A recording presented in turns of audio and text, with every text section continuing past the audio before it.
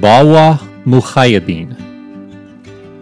Muhammad Raheem Bawa Muhaiyaddeen died December 8, 1986, also known as Bawa, was a Tamil-speaking teacher and Sufi mystique from Sri Lanka who came to the United States in 1971, established a following, and founded the Bawa Muhaiyaddeen Fellowship in Philadelphia. He developed branches in the United States, Canada, Australia, and the UK, adding to existing groups in Jaffna and Colombo, Sri Lanka. He is known for his teachings, discourses, songs, and artwork.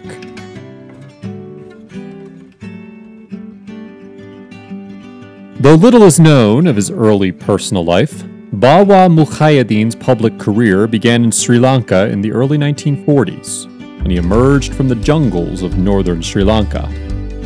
Bawa met pilgrims who were visiting shrines in the north, and gradually became more widely known. There were reports of dream or mystical meetings with Bawa that preceded physical contact.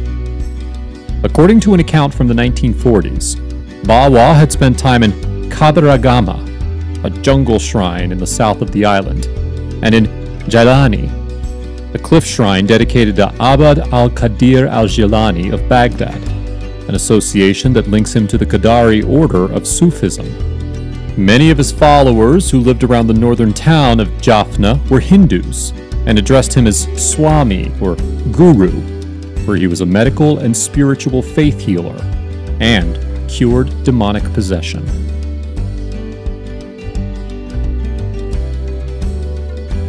Subsequently, his followers formed an ashram in Jaffna and a farm south of the city. After meeting business travelers from the south, he was invited to visit Colombo, the capital of Sri Lanka, at the time Ceylon. By 1967, the Serendib Sufi Study Circle was formed by these Colombo predominantly Muslim students. Earlier, in 1955, Bawa had set the foundations for a God's House, or mosque, in the town of Mankuban on the northern coast. This was the result of a spiritual experience with Mary, Jesus' mother. After 2 decades, the building was finished by students from the United States who were visiting the Jaffna ashram. It officially opened and was dedicated in 1975. In 1971, Bawa was invited to come to the United States and subsequently moved to Philadelphia, establishing a following, and formed the Bawa Muhaiyaddeen Fellowship in 1973.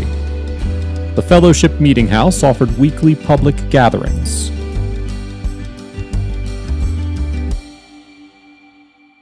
As in Sri Lanka, Bawa developed a following among people of diverse religious, social, and ethnic backgrounds who came to Philadelphia to listen to him speak.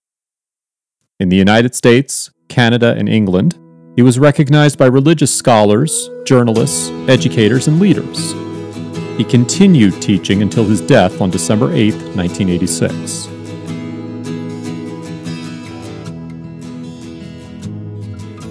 Bawa taught using stories and fables, reflecting the background of the student or listener, and included Hindu, Buddhist, Jewish, Christian, and Muslim religious traditions, and welcomed persons from all traditions and backgrounds.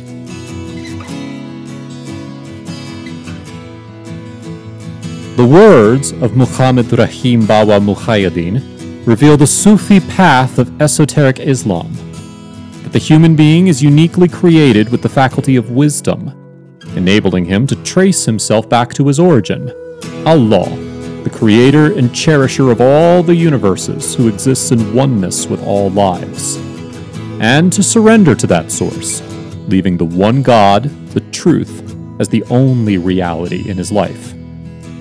This is the original intention of the purity that is Islam.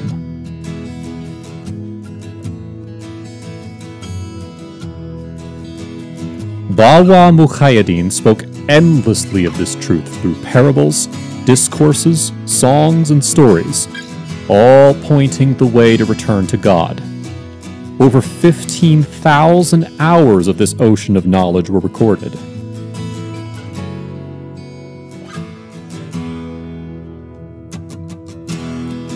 People of all ages, religions, classes, backgrounds, and races flocked to hear and be near him. He interacted compassionately and lovingly with all of them, opening his heart to them equally, regardless of who they were. Presidents of countries and fakirs from the streets, the proud and the humble, the high-ranking and the low-ranking, the ordinary and the extraordinary, the extremely poor and the extremely rich, all sat side by side in his presence.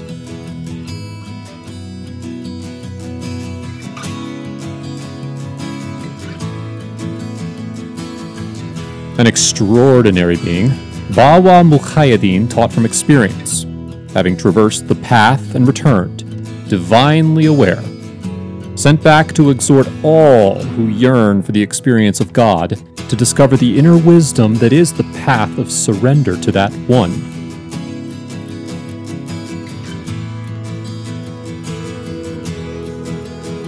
Once, when asked by disciples to write an autobiography for an upcoming book, Bawa Muhaiyaddeen responded by saying that he would have to abandon his physical form in order to do so.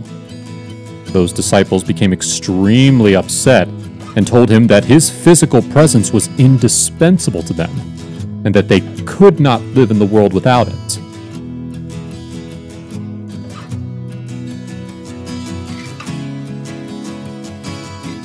In that book, he said, "All praise belongs entirely to the one who is Allah. His story is the totality of all there is. That is the great story. That story itself is truth. That truth itself is indestructible. That indestructibility itself has been made to exist eternally as a natural state. That eternity itself has no flaw. That flawlessness itself is complete. That completion itself is the one supreme being who is omnipresent everywhere. Now and for all time, the omnipresence that exists everywhere has been commingled with everything everywhere. Complete, dwelling within everything, it consists of resplendent light. The resplendent light itself exists without beginning or end, without equal. It has neither birth nor death, dissolution nor boundary, start nor finish. It consists of purity. It has neither caste nor religion, existing beyond what is beyond scripture and doctrine.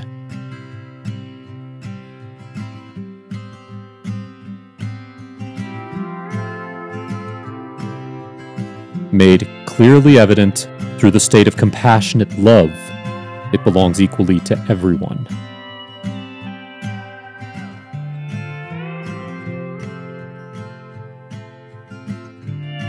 Children. Our story consists of investigating and studying the story of that being. There is no story other than that for you or for me. This is indeed the natural reality. We are the artificial things. The natural does not perish. The artificial will be destroyed. Are you asking me for the story of that which is eternally indestructible? Or the story of that which will perish? Which story are you requesting?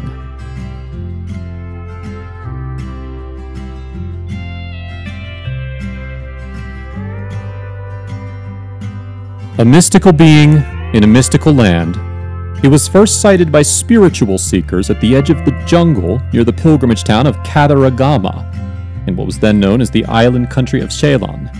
A man we know only as Periyari Tambu, a humble man who sold cigars at temple festivals, and a few others from the town of Kokuville caught brief, unforgettable glimpses of him there.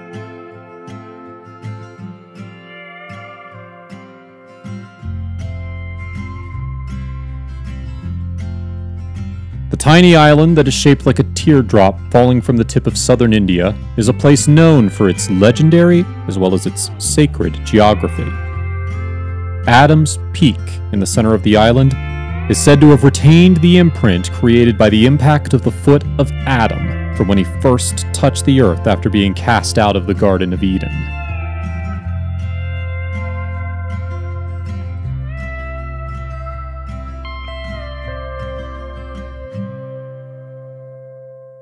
referred to in the ancient text of the Ramayana as Lanka. It is the site of Princess Sita's captivity by her abductor, Ravana, the evil demon king of Lanka. The Ramayana contains details of the battlefield where the armies of her husband, Prince Rama, fought the armies of the demon king, and describes the groves of exotic herbs dropped by Hanuman, the monkey king, who helped Prince Rama rescue his wife.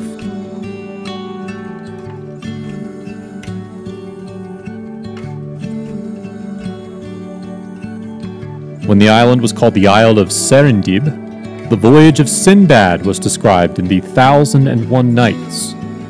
Medieval Arabs and Persians made regular pilgrimages to Adam's Peak. Ibn Battuta, the 14th century Arab traveler and scholar, made that pilgrimage.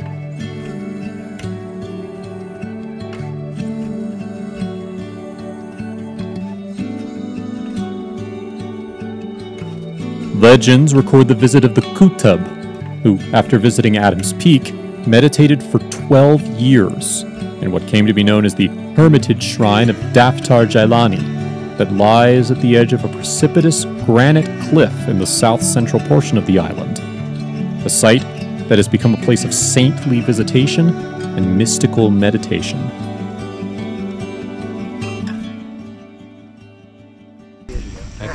So, tell us something about Bawa Muhaiyaddeen, your memories. Bismillahirrahmanirrahim. Well, for me, he was an ancient man.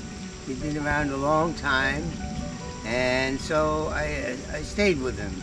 And then he married me to a girl in the fellowship in 1974, and in 1985. I had a dream about going to Mecca. He said, "Oh yes, you should go to Mecca." So I went to Mecca with my wife, then, and the Imam, and his name was Muhammad Raheem. His name was Muhammad Raheem.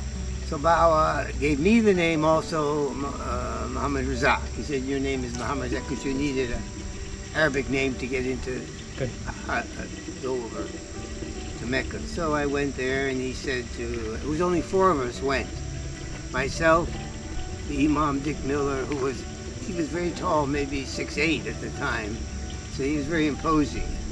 And so, and Bawa said, "You go as my representatives." He said, "You two go as my, Bawa said to us, I can't believe it.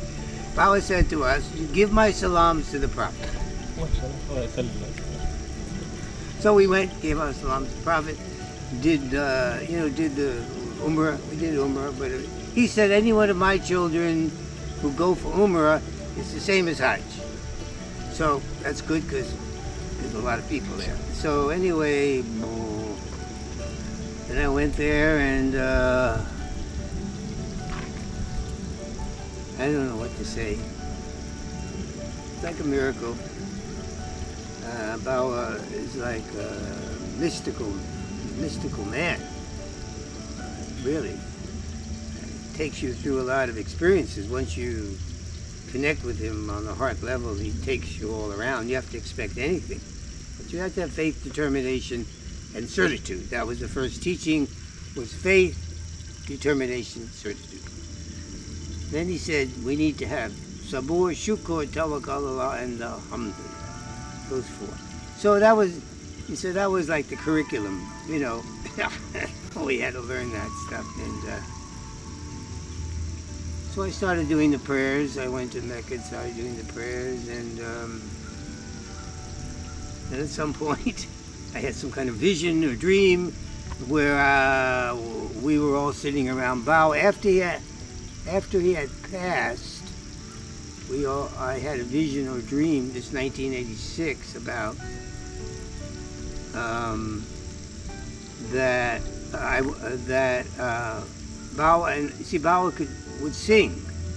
All of a sudden he'd start singing, and this unbelievable song would come, maybe for an hour, would just come through.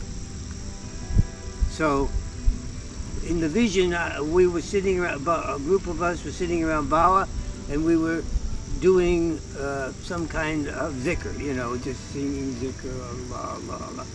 And then I opened my eyes, and it was just me and Bawa were singing. And he told me, he was all dressed in like a three-piece suit. He had a little beard like this one. He was all dressed, looked really good. He said, so I thought, wow, and he said, you can be successful. In other words, it was me and him singing at the end. And then the next day, I went to the fellowship where our group is at, and the muazzin, the main muazzin, gives the call to prayers. He asked me if I would do the call to prayer sometimes. I have no training, I can't hardly sing at all, and it's a miracle. So that's what I do now. I give the call to prayer sometimes, not all the time, but sometimes, most of the time. And it's a blessing. How you get met Bawa? You mentioned about you asked about the How question did I about meet the him? Jesus to Bawa. What? You asked a question about the Jesus to Bawa. First thing I asked him was, tell me about Jesus, and tell us about Jesus. And the way he answered, I knew that he knew Jesus, and he probably was there with Jesus, and so that was an experience I was having with him. And then in 1974, and I'm jumping around here, 1974, I got married to one of our daughters. And we went to Ceylon. Bawa was in Ceylon, in Sri Lanka. For 2 months we went to Ceylon and stayed with him mostly in Jaffna. And we helped him to build a mazar, a mosque out there. It was what he called God's house, out on a little peninsula. And that was a real experience, being with Allāh in Ceylon. It was pretty. The whole thing is mystical, and I would suggest there's a lot of everything he said is on tape, pretty much. He had taped everything he said, and he said a lot of stuff. And so if you want to learn about this, you just go to the fellowship, the computer there, .com, BMF, BAWA MUHAIYADDEN Fellowship.com, and you'll see a whole lot of books and schedules, and you can listen to old Bawa discourses. It's pretty amazing to hear words from Bawa, who, as far as, I mean, I don't know anything about anything hardly, but as far as I know, he manifested as the kutub of the universes. He's right there. So I would highly suggest that people look into their hearts. If you're connected to Bawa, you'll know like that. And God bless you. And we're all just brothers and sisters on this journey. It's a short journey. We have to stay connected to God mainly. Everything else, pretty much, gang, everything else is a distraction. Family, job, money, country, religion.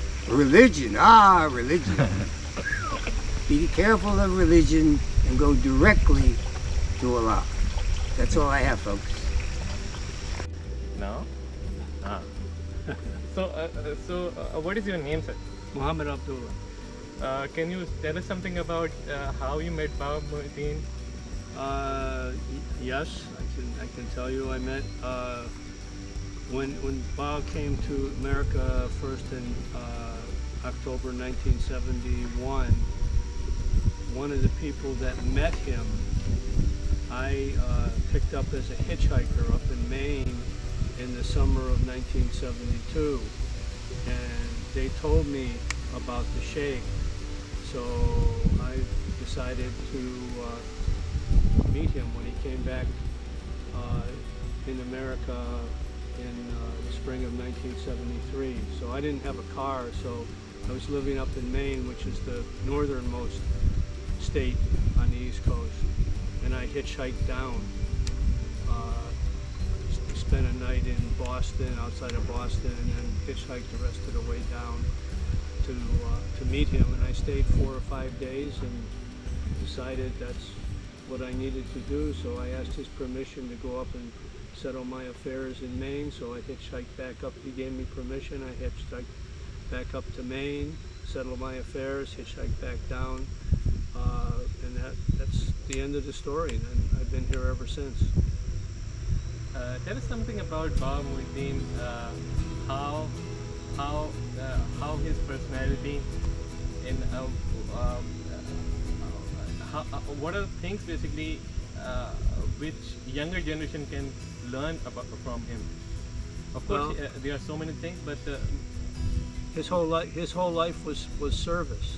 He, everything he did was you could find in the Holy Quran and in the Sunnah of the Prophet sallallahu alaihi wasallam. All he did was service. The only time he was alone without any people around him was when he had to use the bathroom. That's the only time. All the rest of the time when he was in America, he was surrounded by people. He called us his children. He didn't call us his murids or his disciples. He called us his children because he was a fakir. He had no family, no wife, no children. So we were his children. And he brought us up. He brought us up, and his intention was to bring us up to the point where when he left his body, he could turn us over to Allah.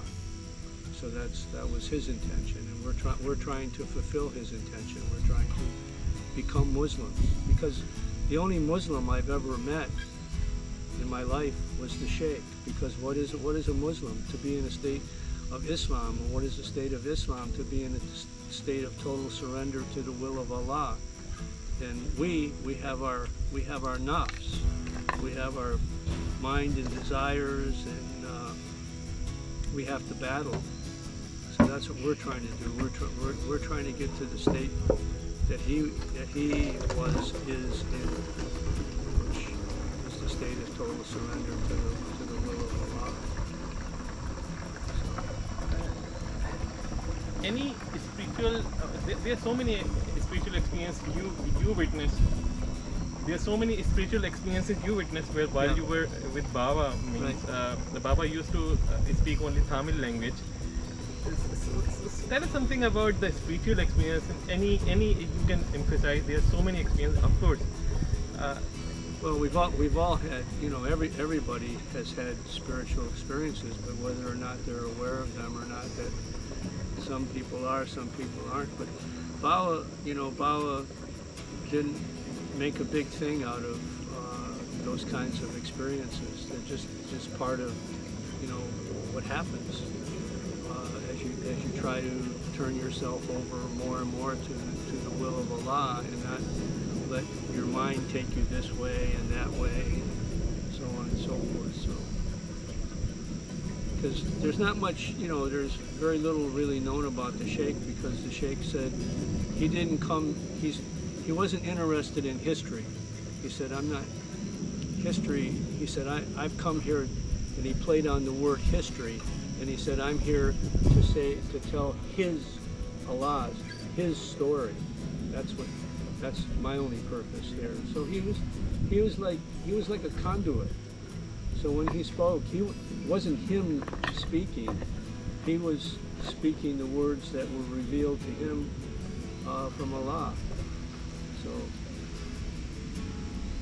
thank you so much. You're welcome. Best question for that.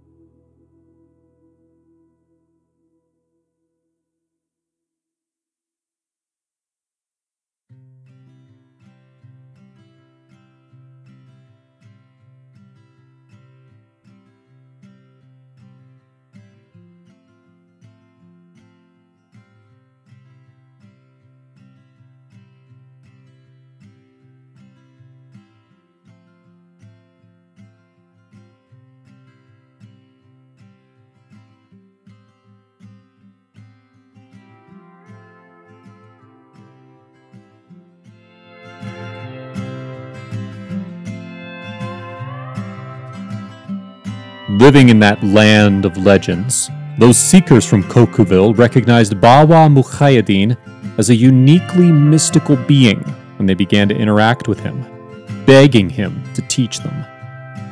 He had lived peacefully alone in the jungle for so long that he had almost forgotten human speech.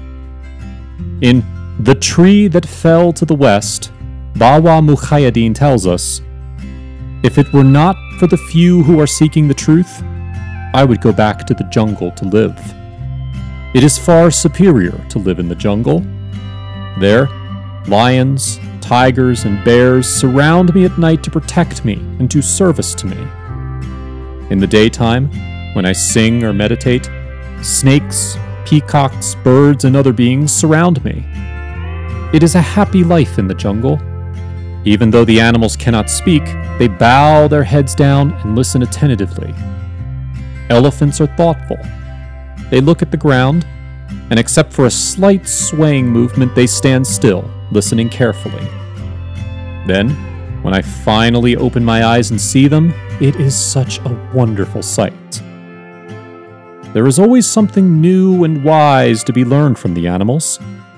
Some snakes listen with their hoods open, some with their hoods closed and heads bent low, as if they were bowing. There is so much truth to be learned from sights like these. You can see the power of God within them. See how it penetrates their lives. I can look into their hearts and realize the wonder of God's power within them. How great is the power of God! There is so much to learn there.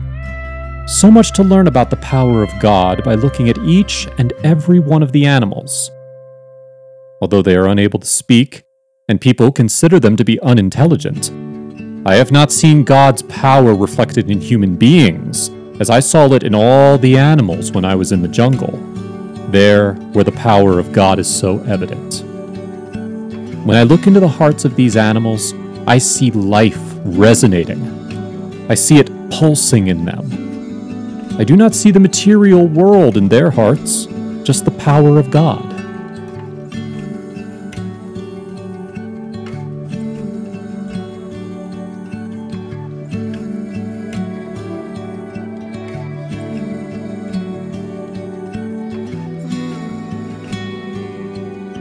Gradually, he began to speak with those seekers, telling them that God was the only teacher. He consented only to study side by side with them, speaking and singing to them of his experiences of God in the evenings. The language in which he spoke to them was so rich and startling, containing a spectrum of Tamil words ranging from the most colloquial Tamil spoken in their villages and streets to the most elegant and correct Madurai Tamil, to the scholarly, classical Tamil from the Sangham period, including Arabic suwar from the Quran, and intricate details from the Ahadith, enlivened with Pali, Urdu, Persian, and English words, that they could only attribute their source to the divine.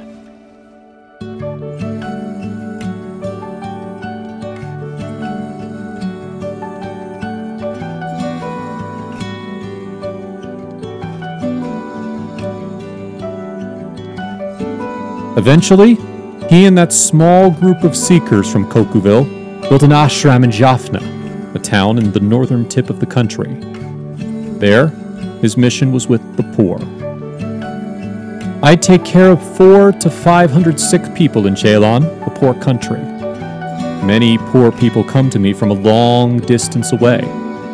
I treat their illnesses, cure their minds, drive away their demons, feed and clothe them.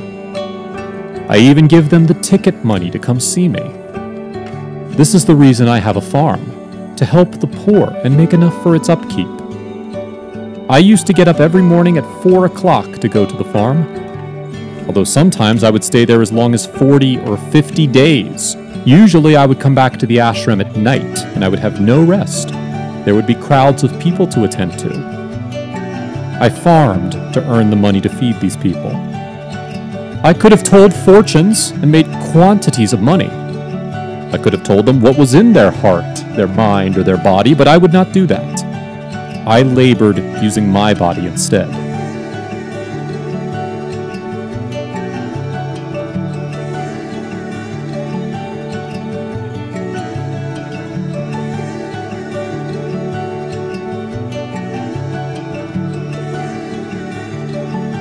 Travel was difficult in that small country, yet the refuge of his presence was irresistible. As more and more people came to know about him and to hear him sing and speak of God, many of them began to invite him to stay in their homes. Among those people was Dr. Ajwad Makhanmarkar and his wife Amin Makhanmarkar, who lived in the city of Colombo. Bawa Muhaiyaddeen told them that it would not be easy, that he was like a tree upon which many birds needed to take shelter. If he was to agree to stay at their home, they would also have to accommodate these birds. He warned them that there could be many at times. Dr. Ajwad and his wife did not hesitate to agree to open their home to all who wished to accompany him. After that, Bawa Muhaiyaddeen always stayed at their home when he was in Colombo. For 40 years, Bawa Muhaiyaddeen spent his time with those seekers until he came to Philadelphia in 1971.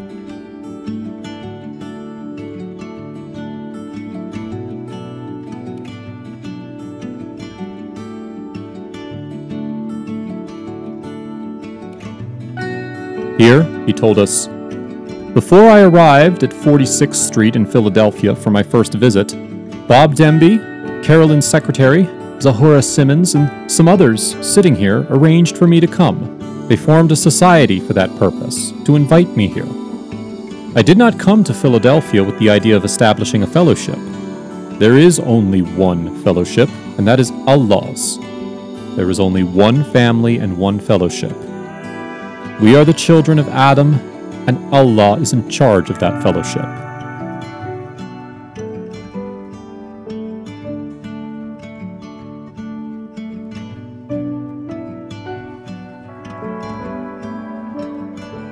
After that first visit, Bawa Muhaiyaddeen went back and forth between Philadelphia and what by then had been renamed Sri Lanka until 1982, when he stayed in the United States until December 1986.